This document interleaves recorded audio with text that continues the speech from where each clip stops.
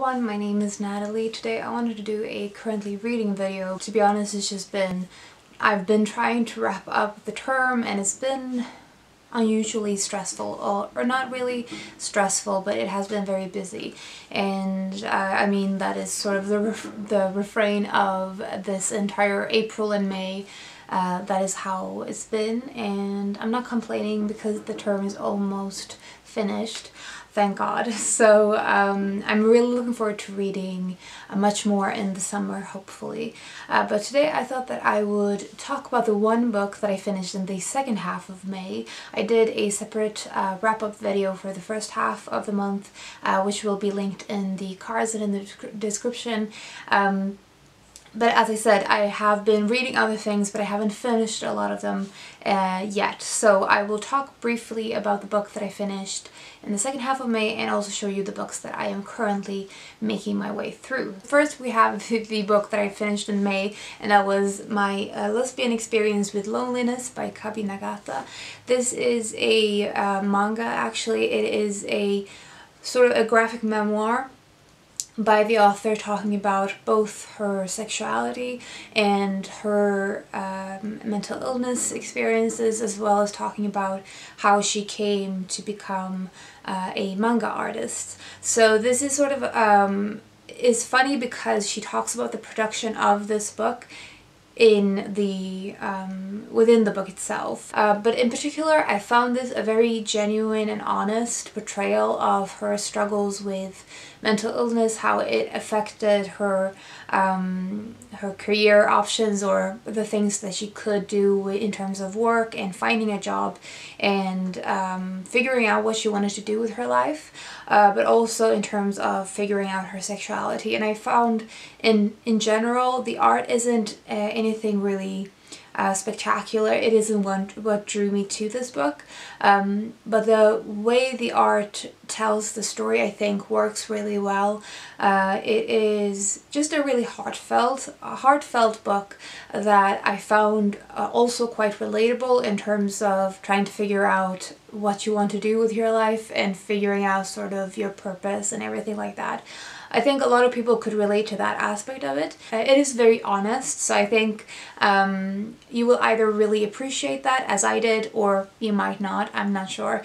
But I really like this one, and I will be looking forward to reading her other books as well. The book that I'm almost finished with, which I'm very happy about, is The Return of the King by J.R.R. Tolkien, the last book in the Lord of the Rings trilogy. I reread The Hobbit, and then I reread The Fellowship of the Ring last summer with Mary from Books and Pizza, and then we continued on with the second book and the third one with Yamini as well from The Skeptical Reader, and we have been making our way through this final one since a couple of weeks ago. I have really enjoyed the reading experience of both reading this book with them, Mary and Yamini, and hearing their opinions, because both of them have read this book before. I've seen the movies a long time ago, but I don't remember a lot of the plot details, so I have been really making my way through these books, in particular this last one, in the blind, and not really remembering how it all wraps up,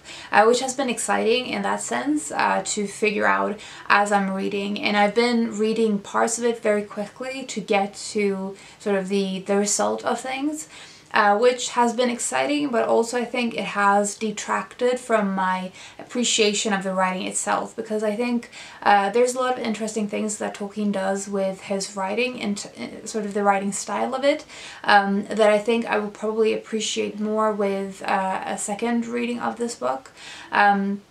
But I have found it a fun experience, and I think the entire trilogy as a whole I have really enjoyed.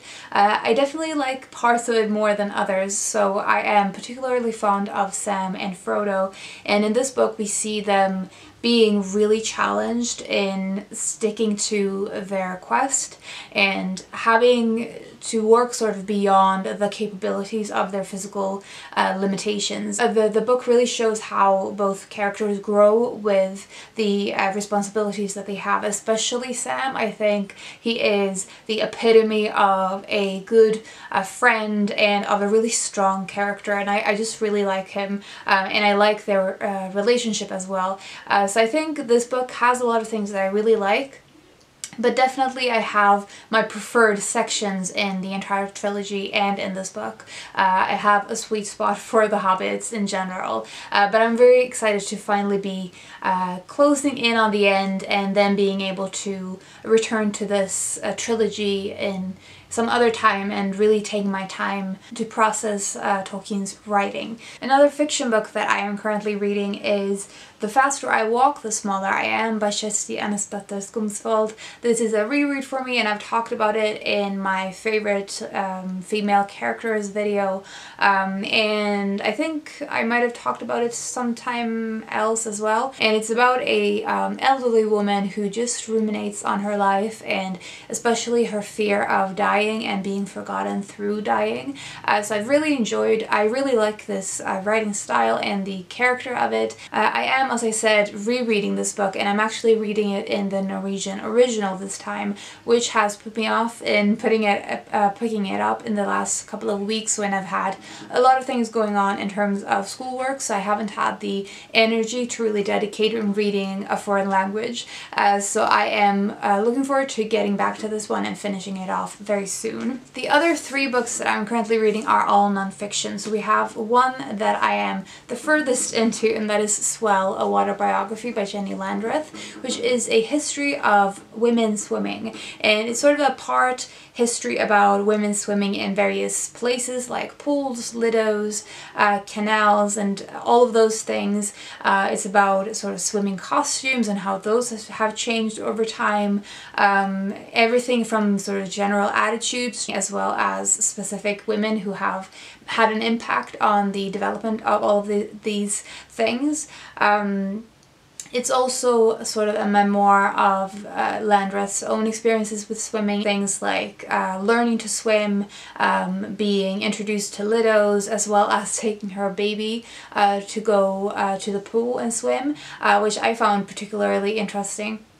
But the general sort of tone of this is sort of reminding me of Therese O'Neill, who wrote the book about the Victorians that I can't remember the title of at the moment. But it sometimes works for me and sometimes not. It's quite jokey and very, the author is very prominent on the page even when it's not a memoir aspect of it, which I'm having sort of mixed feelings about. The content though is very good. Found this very interesting in terms of the content, not 100% sold on the writing style, but I will talk more about it when I've finished it. The one book that I have just sort of dipped my toe into is Soviet Space Dogs by Oleysa, Turkina. I picked this up very recently in the local science center, and I just wanted to start reading it immediately. But so far I'm already really liking the sort of critical tone that the author has towards these space programs and the horrible things that the dogs had to suffer in the name of the country and all of those things.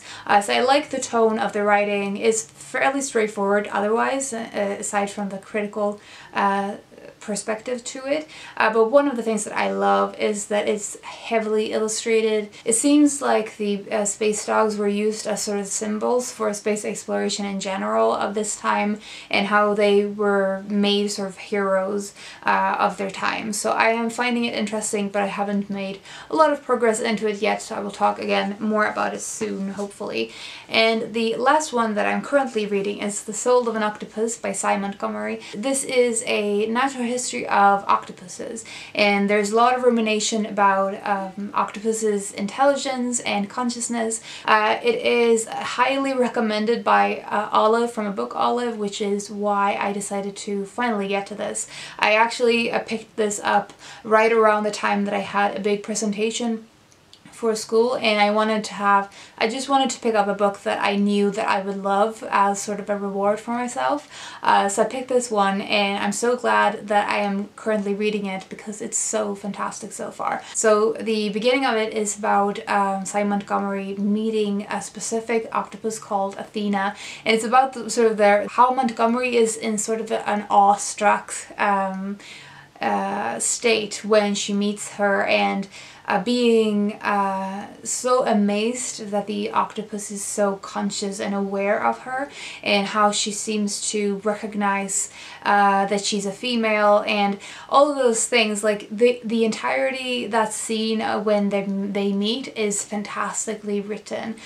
In general, so far I get the sense that Montgomery does personal discussion and her own sort of thoughts as she explores octopuses, really well blended with more of the experts or the people working in the field and the scientific background to octopuses. Last up, I wanted to mention a book that I'm going to start reading today, so I will be currently reading it very soon, and that is Waterfalls of Stars by Rosanne Alexander, which I am going to be buddy reading with Andrea from Infinite Text and Barbara, whose Instagram I will link in the description, as well as Andrea's YouTube channel. So this is a memoir of the author moving to the island of Skoma with her boyfriend, and it is sort of talking about the nature on this island, as well as talking about the isolation and how that her experiences of that. I have been really excited to read this one after hearing Charlotte from Tired Mama Tries to Read talking about it, and I have realized that a lot of people picked this book up after hearing her rave about this book. So yeah, I'm really looking forward to reading this together with Barbara and Andrea, and I will be starting it today because we are doing this buddy read in June, so should get on this one. So those are the books that I am currently reading, and one book that I finished in the second half of May. Let me know if you've read any of these books or if you are interested in reading any of them. I would also love to know if you've read something really good in May or you're currently reading something really good. I hope you have a fantastic day, and I will talk to you soon. Bye!